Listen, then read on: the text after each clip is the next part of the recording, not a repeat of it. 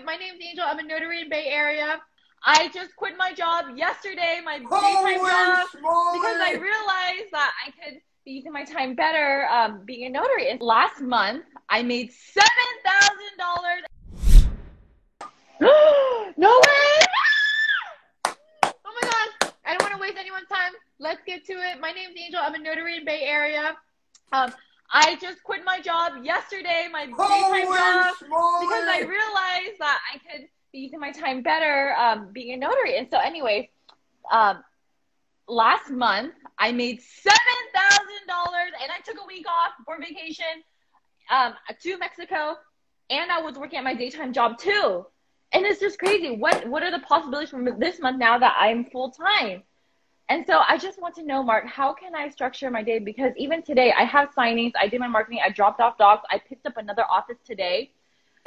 But, you know, it's kind of all over the place, and there's no real structure. Yeah. Well, I mean, that's just great. And first off, congratulations, $7,000. I mean, part-time. I'm so happy. Everyone is 1 week off. And a week off. I'm not even like a veteran. I just started late January. So anyone can do it. You can do it. This is a sign that you can do it. Good. I love you inspiring everyone else. That is the LSS way. Okay, so there's one really big thing I want you to bring into this new full-time career, okay? Yes. There is a difference. I want you to hear me on this. Yes. There is a difference between being busy and productive. Okay? Busy are items that move your business in a micro moment. Being productive are actions that makes leaps and bounds. So what a lot of new signing agents do when they go full-time, they do busy work. They worry about their leave behinds. They worry about their flyers. They worry about their business cards. They worry about scheduling 3 or 4 different network events. They do all the busy work, but none of the productive work. Does that make sense? And it's an easy trap to fall into because now all of a sudden you have so much time. See, when you are part-time, you're forced to be productive, right? You're like, I only have 2 hours, so I got to fit as much things I can in 2 hours. Now, all of a sudden, you have 8 hours. And so it's easy to fall into the busy route, not the productive route. Does that make sense? So the first thing I want to do is when you become more structured, which we're going to talk about, is making sure you're putting in productive actions, not busy actions. Don't worry about your business cards. Don't worry about your flyers. Don't worry about your leave behinds. Your goal is to make a list of every title company where you live. Your goal then is to memorize that script. Your goal is to gratitude. Your goal is to hit at least 2 or 3 title companies every single day. That is productive work. Does that make sense? All the things in between doesn't matter, girl. Everyone needs to know how amazing you are. Your job is to just literally Google title offices near you, Google real estate agents offices near you, Google open houses, and then create a plan of attack on how you're going to hit those, right? So maybe it's you take the ones that are closest to your home. Then you go in the next ring. Then you go in the third ring. But the point I'm trying to coach you on right now is make sure every action you do is productive, not busy. That's going to be the key to scale you to $10,000 a month, because it's going to be very easy for time to get away from you. Because when we're part-time, like I said, we're forced to be productive, right? You're like, I got 2 hours. I got 60 minutes at lunch. So you're forced to be productive. But when you have 8 hours, you're like, well, let me take a little bit longer to do the dishes today.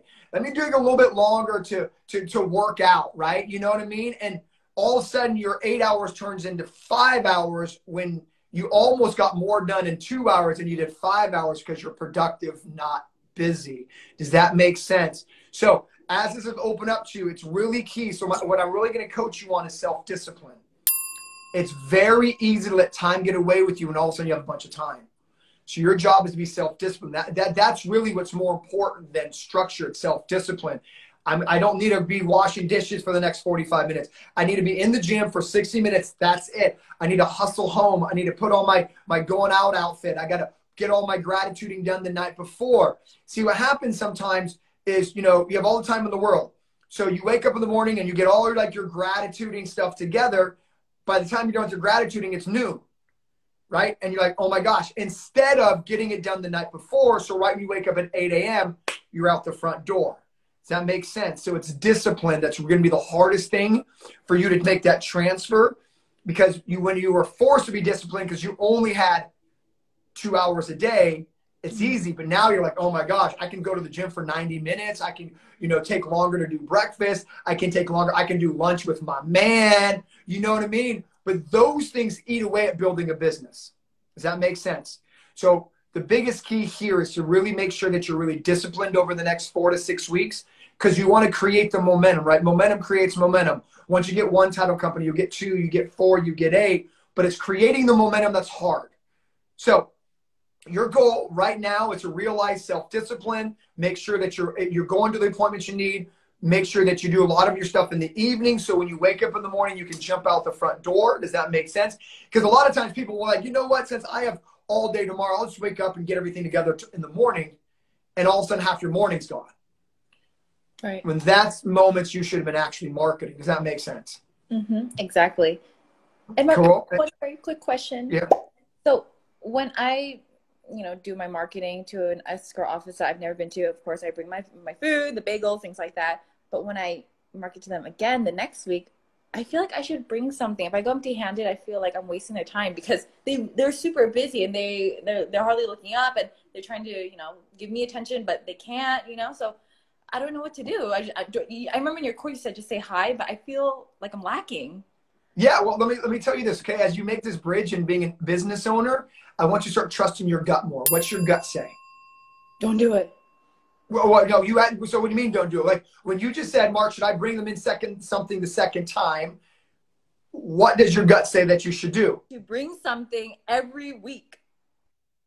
Then do it. So my point is trust your gut, girl. Okay? I think a lot of times, signing agents who make that next step, go on. Let's say the first time I go into the escrow office, bring bagels. Next week, maybe give them $5 gift card. Next week, another gift card. Like something like that? Trust your gut. Okay.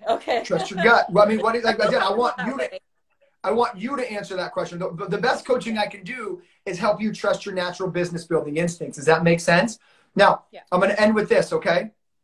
I'm going to end with 2 things. A little bit of coaching. Remember, I do not teach you to buy somebody. What I teach you is to show gratitude. When you walk into a title company the second or third time, like you said, they're busy. They're looking down at the computer trying to give you time. You should be like, I want to say thank you for the time you're giving me. So I want to get outside of your head of just, I want to give $5 Starbucks. That's not the attitude. That's not the mindset I want you to have. It is when you go in the second or third or fourth and fifth time, it is, look, I know you're busy. I know the last thing you want to do is listen to that notary come back in here again. Because of that, I want to say thank you for that time. Here is what I want to show my gratitude with. Does that make sense? So make sure you're not just dropping off and leaving, because you're A, doing something that I don't teach. B, they're feeling like they're being bought. C, it becomes not authentic at all. So at the minimum, it is, look, here is this, because I want to say thank you so much for the 10 minutes that you're giving me right now. Does that make sense? So remember, it's called gratituding for a reason. You're thanking them for that moment. Does that make sense? Got it. Cool. Thank you. I'm going to let you go. You break Thank you it so up much, real Mark. day. Yes, it makes sense. You want to do at least one title company a day. You're welcome. Bye.